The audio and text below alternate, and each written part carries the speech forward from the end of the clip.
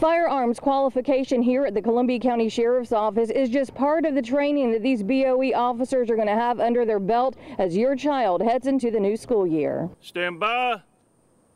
Fire.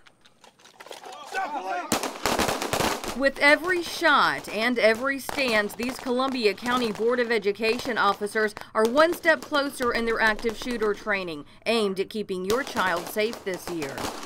When you're in a school, you have to make sure if you're going to draw that weapon, you're going to hit your target training, and that's what we're trying to teach these officers, make sure they concentrate on their front sights, the sight picture down the range, and make sure they're going to shoot what they have to. This will be the first year an armed school safety officer will be in every county school. With our presence in the school, hoping these officers will be out being visible, then know that when somebody comes in that school, they're well protected. Last month, we reported that the Columbia County Sheriff's Office was holding its active shooter training. After our story, the Board of Education chief put a call into the Sheriff's Office to lock down a date for his officers to take part.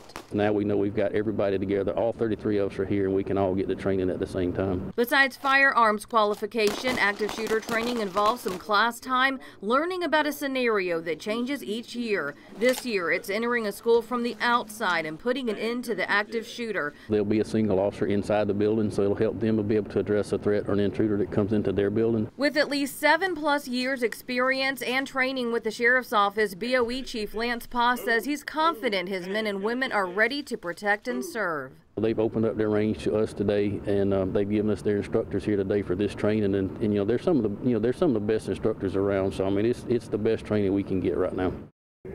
Valuable skills between two agencies, getting them the training that they need to help keep your child safe, and it's training they say they hope they never have to use. Reporting in Columbia County, Ashley Campbell, WJBF News Channel 6.